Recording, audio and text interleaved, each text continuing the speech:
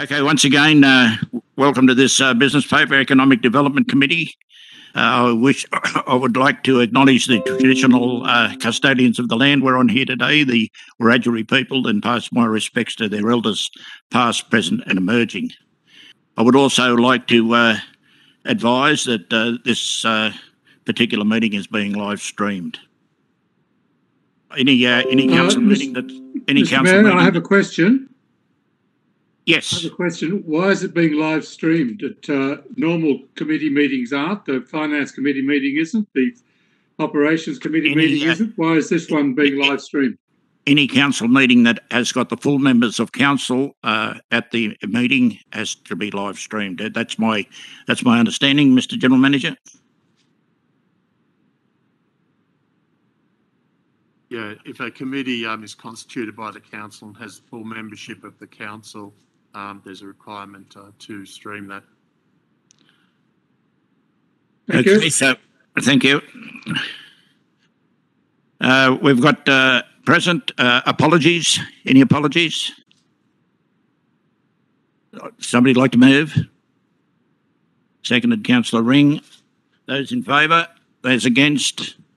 Carried, unanimous. Has somebody got a pen that I can borrow, please?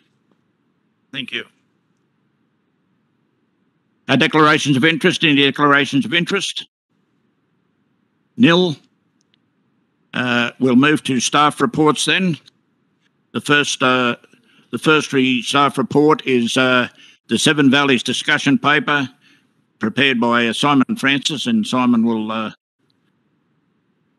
give us an update of where we're up to, or Mr. Muir, one of the two. Thank you. Is that working? Is that 1, 2, 1,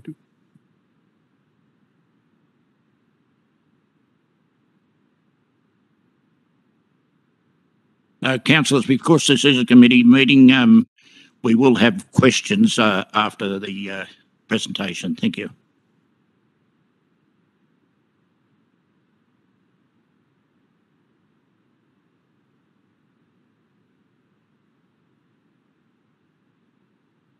Best laid plans. Thank you, Mr. Mayor. I'll call on Simon to help me in a moment. The purpose of the report and the discussion paper relates to the council's resolution as to where it would like to be heading in terms of its marketing strategies for the city. And it just so happens that it coincides with some of the work that Simon and also our regional marketing cooperative had been working on. And there had been a campaign actually planned in relation to the Seven Valleys. And what we're just bringing up at the moment is some of the marketing collateral that has already been prepared. But in terms of the wider issue of the brand strategy and where Seven Valleys fits with that, essentially what the discussion paper talks to is that the concept is good and is supported. And at first instance, we would like to head off on our campaign and take this further with some further information to come. So probably without further ado, if councillors have any questions, Simon and myself will try to take that. I'd just like to say it's a good report and I fully support it. So if I could, Mayor, just for clarification, I had to look this up. We're talking about the Seven Valleys, Capety, Walgett, Canimbla, Megalong, Hartley, Taranara and Lithgow. Could just someone confirm for me, though, where Wayne, Portland and Cullumbull sit? Is that in what they call the Lithgow Valley, or it's a combination of different ones?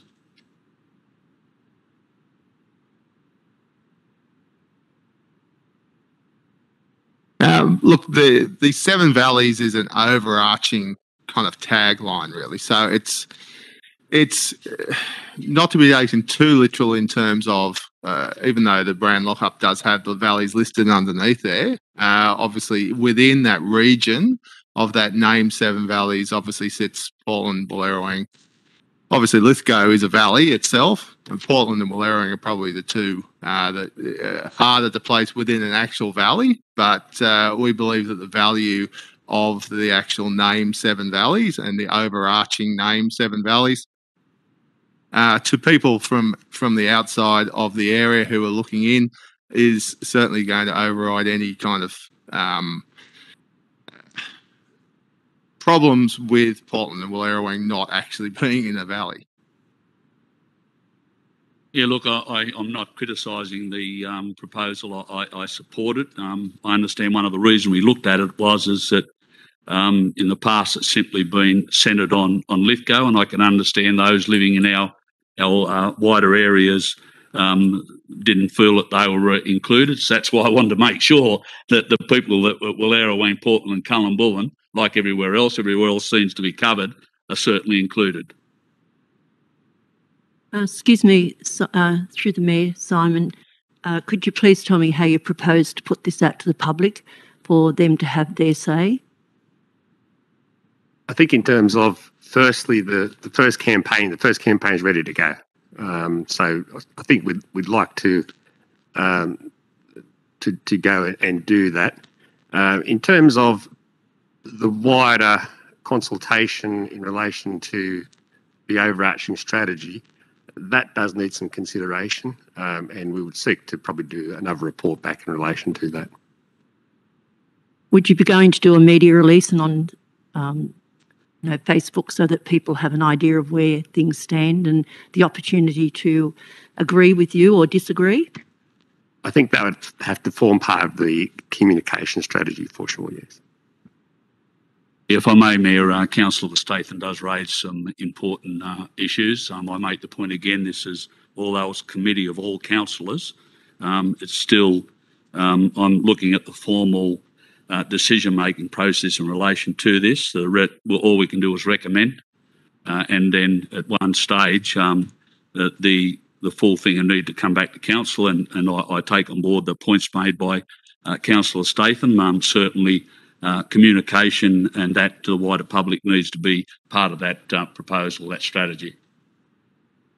If I could, Mayor Thompson, the Lithgow Marketing Co-op, I think that's the proper title, they're behind this, and I do know there are a number of businesses in the community that fully support the Seven Valleys concept, even though they're not on this committee. They're aware of it and they're pushing it. That's why I raised it at the last meeting. I think from the commercial sector, the strong support. From the general public, I don't know. But at some stage we will go and get that out there and see what people are of the opinion. I think most people will like it. It gives us a fresh breath of air, gives us new opportunities we haven't had, and that's something that Simon talks about in his paper. And it removes the stigma that's been associated with Lithgow. And although it's not a dirty coal mining town now, there's still a lot of people out there who have that perception. So it gives us a chance to rebrand everything and to give a fresh start to our tourism industry. Through you, Mayor Thompson, to Simon, and the proposed budget, the estimated cost of the projection of this project, advertising and the general budget involved. Is it in this year's budget if it gets through, or next year's 22-23, or? There is a small allocation for marketing for the campaign, which we'd like to run. However, when we talk about budget and full rebranding, if that is to occur, there will be other costs which would have to come back for council consideration. Everything from media right through probably to signage and the like. So that would require some further consideration and probably likely a staged approach, I would think.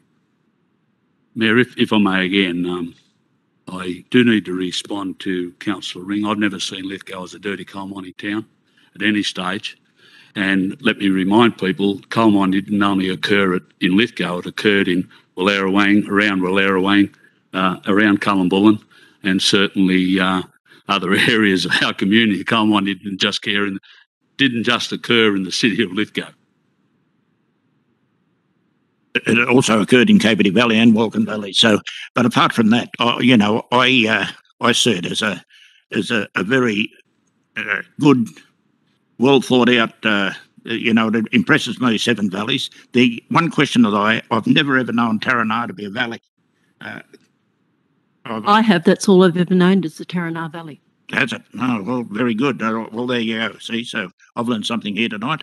But anyway, I think it's a wonderful concept. I know that if people go to zigzag, they never ever come over the hill. But if you had something up there like Seven Valleys just over the hill, people would most probably come over the hill. I also say that as far as Megalong goes, they don't come any further than Blackheath. But if you have something there to say, well, if you go a little bit further, you've got all these other wonderful valleys. So I really see it as a really great concept. Mr. General Manager. So, Mr Mayor and Councillors, the intention this evening was just to test how this lands or pitches with the council. I'm picking up, and it's not one or the other, I think is an important point to make. When I read the report and the discussion paper, it's suggesting that there's an untapped market or audience out there that we're not necessarily landing with at the moment. And so I see Seven Valleys and Lithgow actually working in harmony beside one another. And what you'd do is you'd have different strategies, and you dial one up for a certain audience and you dial the other up for another. For instance, in terms of industrial heritage, I think Lithgow is unrivaled nationally, so you would dial that up. There's a strong brand affinity there. Perhaps for recreation, active tourism, bird watching and the like, you dial up the Seven Valleys and the like. So the intention from here, as I understand from Andrew and Simon, is this would come back to the council for adoption. We have an opportunity to softly test the Seven Valleys concept post-COVID by pushing it out there and seeing how it lands and how it's received. And we'll come back later with a more definitive strategy about how the two will work together and the like going forward. So, just one more thing. In principle, I certainly support the Seven Valleys. However, for me personally as a councillor, it's most important that the public have their say. The business owners, I've spoken to quite a few of those and they seem very encouraged by it, but it's certainly all ratepayers should have their say. I think that's very important to make sure they feel they're part of this journey. Mayor Thompson, with all respect to the General Manager, I'm not comfortable with running the two campaigns concurrently. No, that's the way it came across to me. You may not have meant it, but Seven Valleys allows for the industrial heritage to be marketed, not just in Lithgow, but in the Walgan Valley and the Capertee Valley, where you've got extensive industrial heritage as well. I think we're just got to be careful about what messaging we're going to put out there. Yeah, I don't see it can come back further, but I don't see it's a competition where one is competing against the other. We need to find that compatibility. If it's just Seven Valleys, well, Seven Valleys isn't known. What is Seven Valleys? Where does it say we've got to bring it to life? But Lithgow, I don't think it's an abandonment of Lithgow at all in any respect. So we need to find a reconciliation between the two. We need to find a place where they can play off one another, and it captures a broader audience.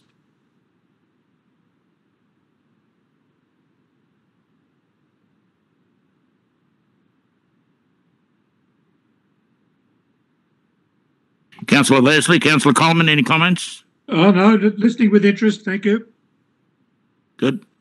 Mayor, I'm happy to move the recommendation as Councillor Statham has picked up. It's really recommending in principle support and a proper implementation strategy to report to be developed and brought back to council. I'm happy to move that. Yeah, I'm happy to second it. Yeah, I think it would go out to public exhibition anyway, wouldn't it? That would be the intention in Yes, general. of course. Mayor, I do have a question before you put that. Sorry. This all has to come back to council anyway. I mean, that's my understanding. It goes out. I mean, even this notice of motion that's been passed here now isn't actually gazetted, is it? I mean, it still has to come to council. It still has to go out. I mean, this is a committee. This is not council.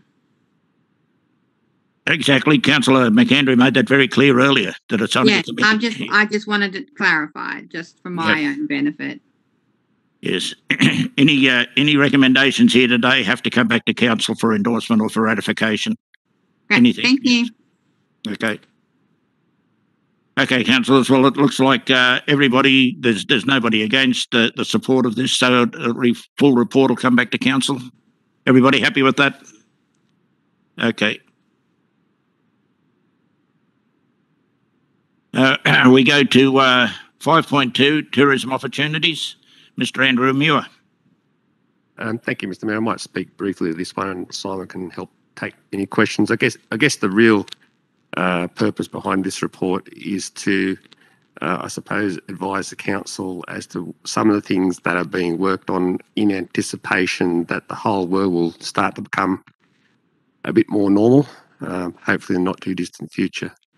And that does also have a relationship to the last report in terms of the campaign proposed for the Seven Valleys, but also some of the other things which perhaps Simon can also take questions on that are being undertaken to try and prepare for when lockdowns do end, and we get a fairly unique opportunity, I think, to try and take advantage of tourism to an area, in hopefully obviously in a safe manner. So that's probably it in a nutshell. But if there is perhaps any questions, now's a good time.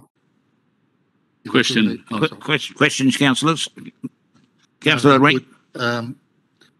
Through your mayor to Simon or to Andrew, what work's being done with the industry players to make sure they're ready when it does open up again, to make sure that they've got a product and that they're ready to market it? Look, in terms of the resources available, I have been sending out emails to the industry from Destination New South Wales and Destination Country and Outback, who have been holding a series of workshops and advising of funding opportunities as well. So, yeah, there's plenty of resources available out there that I've been pushing out to the industry. No, I appreciate that, but have you actually contacted the individual operators and spoken to them personally? Look, I haven't spoken to every one of our 140 members, no, but I have spoken to quite a few people. And yeah, look, obviously it's there's a lot of people out there who have felt the full effects of the stay-at-home orders, and are very much looking forward to being able to look at a brighter future. Thank you, Simon. Mayor, if I may again, just in supporting the report, I do note on page 5 that there has been communication with the Zigzag Railway in relation to reopening after the COVID lockdown is lifted, so that's good. The first two things that jump out at me as well, coming into summer months and hopefully when the restrictions are eased, certainly the two of our most important tourism for summer months has been Lake Lyell and Lake Wallace. So I expect there should be a fair bit of activity there. I understand we may be receiving a report on Lake Wallace because, as I said before in previous meetings, we have to start moving on that. We have a lease, but it's sort of in limbo at this stage. So I see there are two areas, Lake Lyell and Lake Wallace, that once the restrictions are lifted before summer, then that they, I think, will be inundated. So we need to be ready, and certainly, well, Lake Wallace we're responsible for, Lake Lyell we're not, but as long as we're providing the management of Lake Wallace with all that they need as well. Sorry, Lake Lyell, management of Lake Lyell with all their needed as well.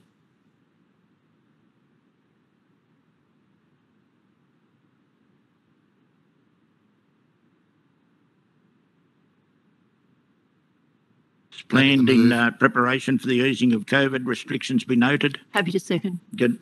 Who moved it? Councillor Ring. Any dissent?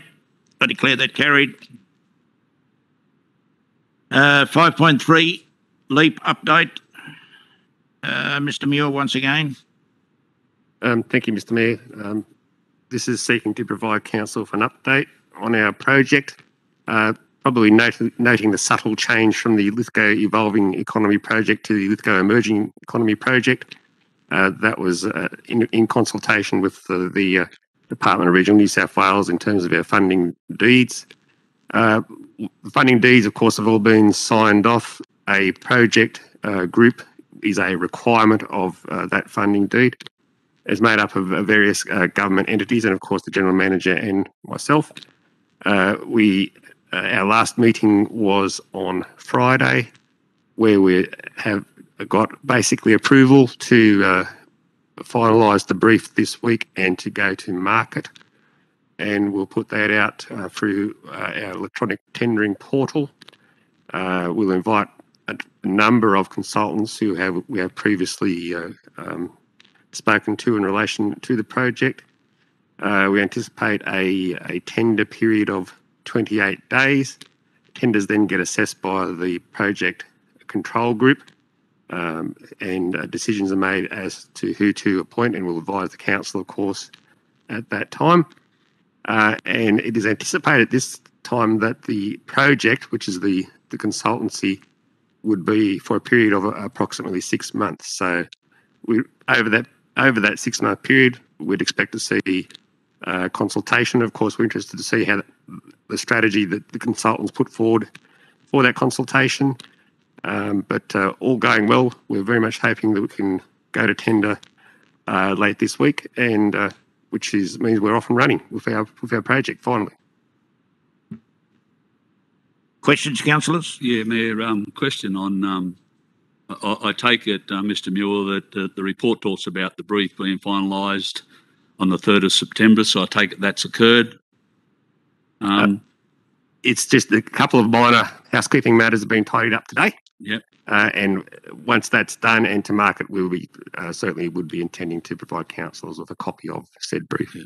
And it talks about, so has a brief been delayed?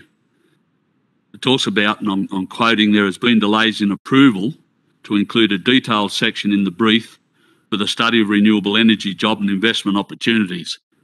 Is that in the brief, or is that to come? I'd certainly keen to see. We'll get an opportunity to have a look at it, and I'd certainly be keen to see what that comes up with. Yeah. So where's that up to? Is it there, or is it coming? It certainly is in the brief, but what it supposes is that the level of specific knowledge in relation to this area might require a specific expertise, and it might be that it might need to be separated off, and a separate consultant might do that work as part of this same brief. So it's definitely in there for sure.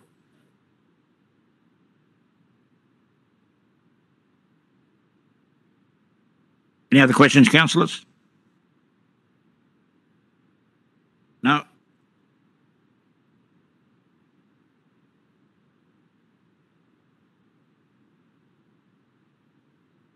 I'll move that way.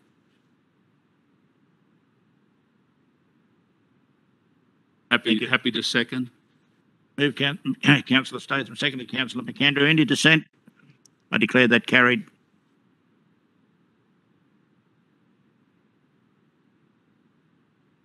Okay, councillors, we have a couple of reports, but we will move into closed council now.